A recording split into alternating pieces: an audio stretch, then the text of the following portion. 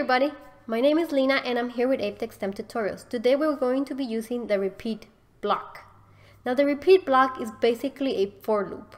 For those of you familiar, a for loop runs for a number of times, depending on the number you give it. Now let's go ahead and build an example on how to use the repeat loop. Don't forget to like and subscribe to our channel for more videos.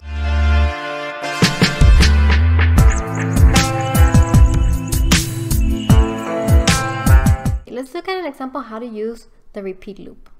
So let's say we have this program here and we're repeating these two steps over and over and over and over for 10 times.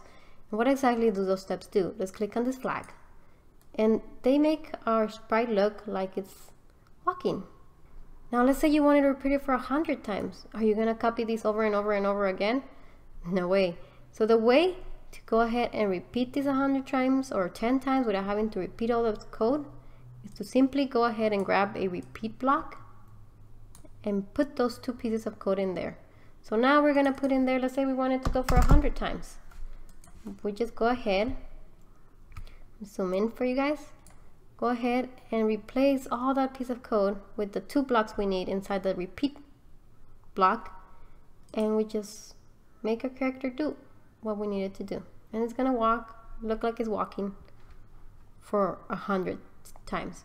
So the repeat block is very helpful in making your code smaller, especially when you're repeating a lot of code over and over.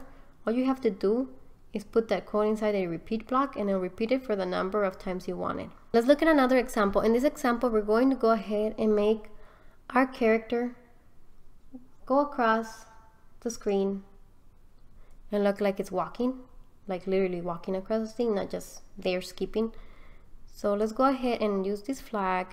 Let me go ahead and build that piece of code for you guys. We're going to repeat.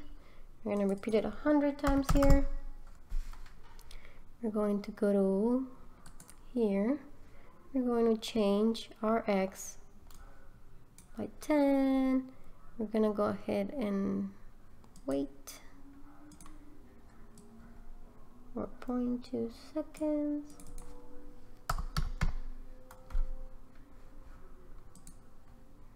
Set your costume here. We're going to be using the if block. We covered the if block in another video, so don't forget to check that. I'll link it below so you guys can see it.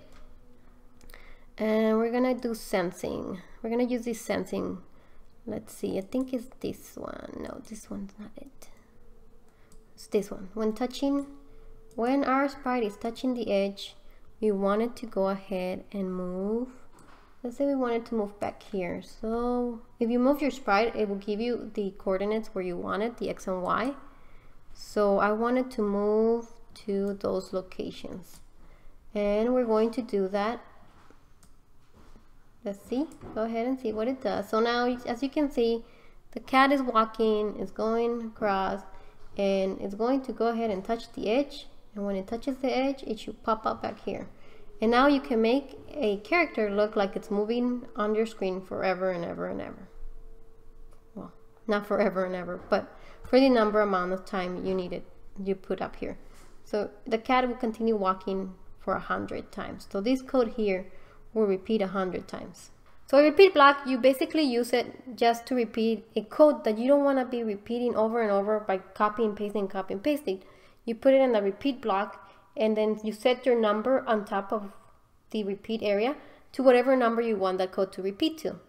And that's how you can make your character look like it's walking down the street or jumping or whatever you want it to do. Hope you guys like this tutorial, and don't forget to like and subscribe to our channel. We'll see you guys in the next one. Bye!